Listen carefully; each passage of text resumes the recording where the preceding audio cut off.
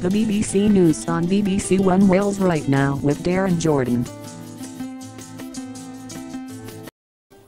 President Bush tells European leaders to overcome their divisions over the war in Iraq. He calls for unity and a stand against global terrorism. Blair promises more evidence on Saddam's weapons of mass destruction. A left turn for the unions as the transport workers elect a new leader. And it's a domestic treble for Rangers as they lift the Scottish Cup.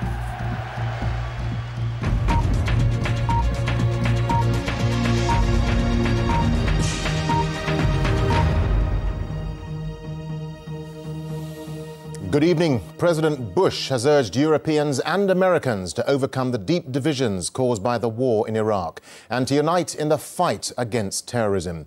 In a major foreign policy speech, he said America was committed to a strong Atlantic alliance to provide security and advance human freedom. Tonight, he joined other world leaders in the Russian city of St. Petersburg in the largest summit since the war in Iraq. An almost royal appearance on the balcony of a Tsarist palace. Still a warm welcome for the American president tonight, even though he turned up late for Mr. Putin's party. And the message he brought with him from Poland, the urgent need for Europe and America to bury their differences. We have seen unity and common purpose. We have also seen debate. Some of it healthy, some of it divisive. New theories of rivalry should not be permitted to undermine the great principles and obligations that we share. The enemies of freedom have always preferred a divided alliance because when Europe and America are united, no problem and no enemy can stand against us. In St. Petersburg tonight at the festive banquet, no hint of disagreements or tensions. Ваше здоровье. To your health. President Putin's champagne toast saluted George Bush as his good friend.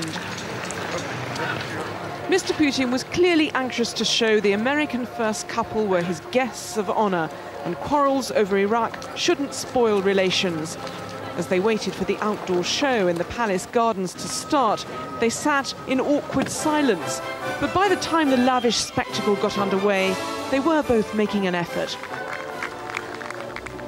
But as for other public demonstrations to show Washington is patching up rocky relations with Europe, they barely materialized. President Chirac left before the banquet. His office said he'd meet Mr. Bush at his G8 summit on Monday. Chancellor Schroeder shook his hand, but slipped off early. The breakdown of trust over Iraq has left plenty of rancor. One evening's festivities in St. Petersburg was never going to repair the transatlantic alliance. The real question is how far they're prepared to compromise with each other.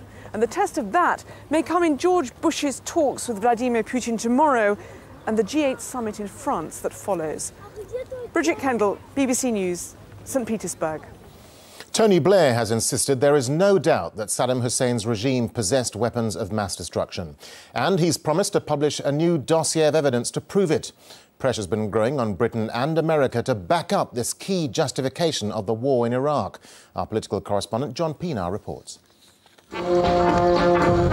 It's all harmony in St. Petersburg, but it's not long since President Putin ridiculed the idea of hidden Iraqi weapons of mass destruction waiting to be found. After reports of sceptical intelligence officers, even the odd minister, Tony Blair has used an interview to say he's seen secret evidence and he means to make it public. I certainly do know some of the stuff that has been already accumulated as a result of interviews with scientists and others, which is not yet public, but what we are going to do is assemble that evidence and present it properly to people. UN inspectors spent months searching for evidence of Saddam Hussein's destructive power before the war. They turned up no conclusive proof, and their work came to a halt when the US-led coalition decided they'd had time enough. Now Mr. Blair's convinced the proof to satisfy any skeptic will come to light eventually, though helping the people of Iraq was still his top priority. The fact is now our focus has got to be on the immediate reconstruction of Iraq, but I keep saying to people, be patient about this. Those people who are sitting there saying, oh, it's all going to be proved to be a great big fib got up by the security services, there'll be no weapons of mass destruction, just wait and have a little patience. In the new mood of reconciliation, people may be patient. They sat through President Putin's video show about architecture in St. Petersburg, after all. But the row about the Iraq war left a lot of people feeling the strain, and it hasn't been forgotten. Proof that it was all worthwhile will need to be very convincing to satisfy the skeptics. John, does Tony Blair believe he finally has the evidence on weapons of mass destruction to take on his critics? Well, Darren, Tony Blair seemed to be personally convinced that this evidence existed for some time, but now he's raised expectations that somehow, maybe, just maybe, he's got a trump card up his sleeve, and it'll have to be. Before the war, there was a succession of dossiers and presentations, none of which made a big enough impact, and they were looked at through a magnifying glass. The next one is going to be studied through a microscope. And as for the suggestion that intelligence material was hyped up, well, Downing Street's so painfully sensitive about that senior staff have been sent out to say that Tony Blair values the relationship with the security services very much and would do nothing to imperil that relationship. He needs to win this argument. It's not just about justifying the war, though goodness knows that's a big enough task. It's also really about the Prime Minister's integrity. John, thank you very much.